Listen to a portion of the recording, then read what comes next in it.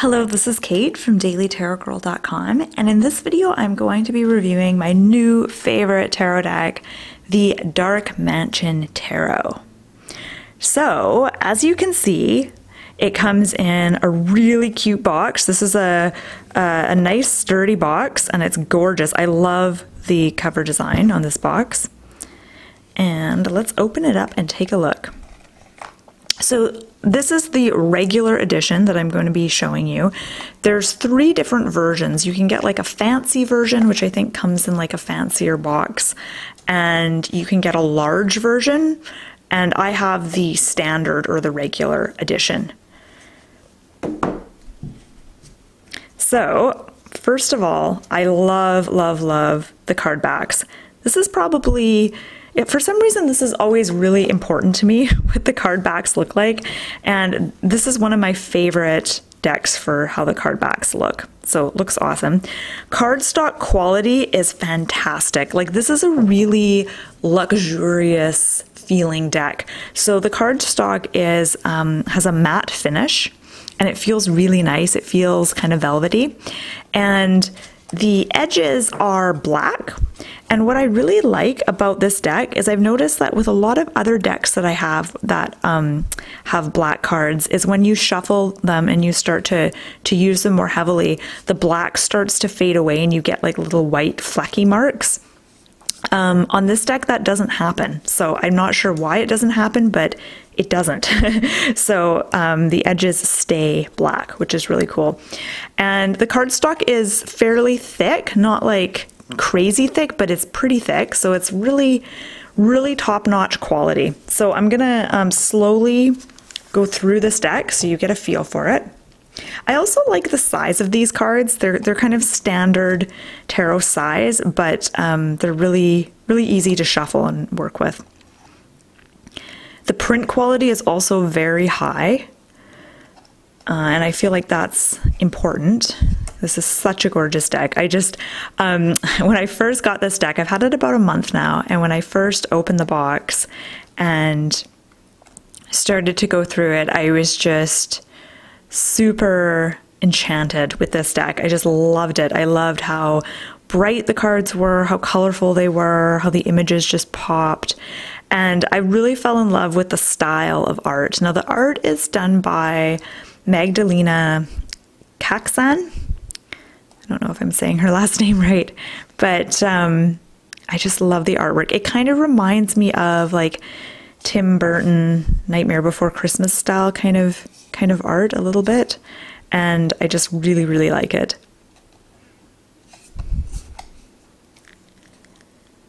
So there's no little white book with this deck, and I mean, I'm not a big, I don't really care if there's a little white book or not. I tend to not look at them anyway, but that's something to keep in mind. There is no little white book, so you have to, if you're brand new to tarot, you'll want your own book on tarot anyway.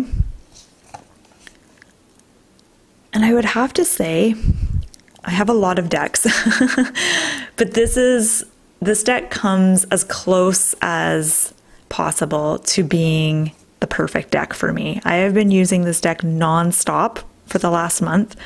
I've been using it for all my professional readings and my personal readings, and it reads really, really well. It's an easy to read deck. It's an absolute joy to read with, and I feel like this deck would be perfect for beginners. I feel like it's perfect for tarot readers of all levels. It's not like a boring Rider-Waite clone type of deck, even though it does stick to the Rider-Waite imagery fairly closely. But it's also a perfect beginner deck. Like the images don't stray too far from the traditional Rider-Waite style. So it would be a good beginner deck as well.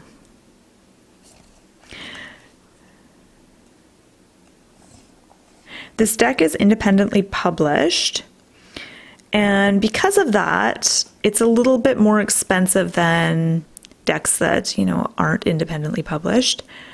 but I feel like the extra price is totally worth it with this deck. And I wouldn't say that with a lot of decks, but with this one for sure, like I wouldn't hesitate to, knowing how awesome this deck is, I wouldn't hesitate to spend a little extra to order this one. I'm actually really interested in the large version of this deck.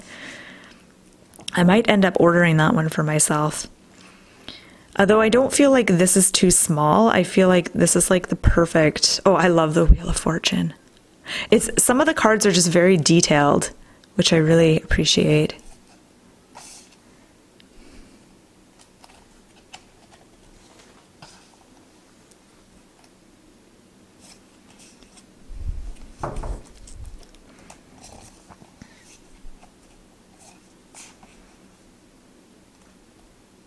That one's really pretty.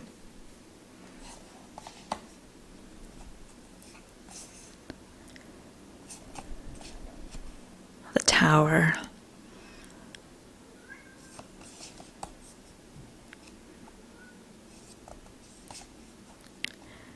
High Priestess.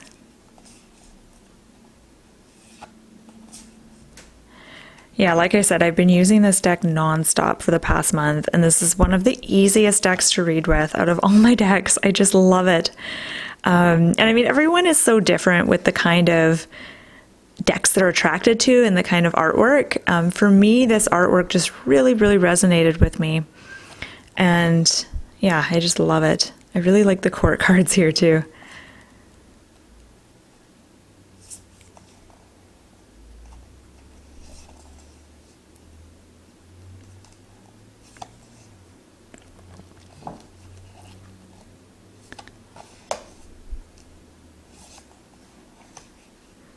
I love this Queen of Wands.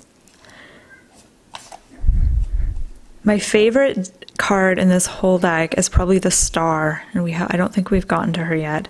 You know what's interesting? I used this deck for my 2019 tarot forecast reading, and this card came up in it, I believe. And this card has come up for so many people that I've read for this year. It's really interesting. Oh, see, she's so beautiful. I just love the court cards in this deck.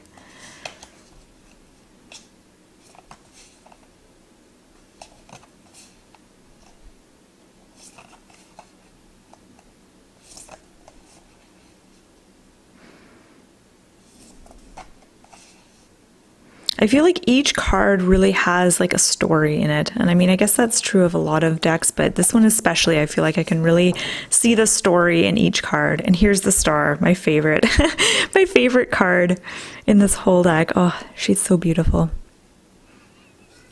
And here we are with the Sun. And I believe this is where we started. Yeah.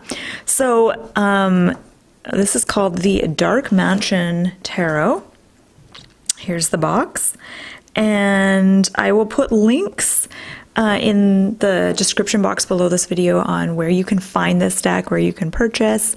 And yeah, I love this deck. I'm just so in love with it. And I hope I haven't gushed too much. But this is just such a beautiful deck. And it has such a nice feel to it, and that's so important to me these days.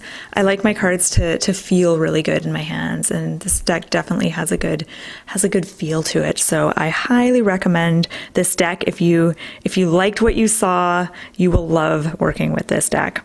Okay, so my name is Kate, and you can find more deck reviews on my website, dailytarotworld.com. Thanks for watching.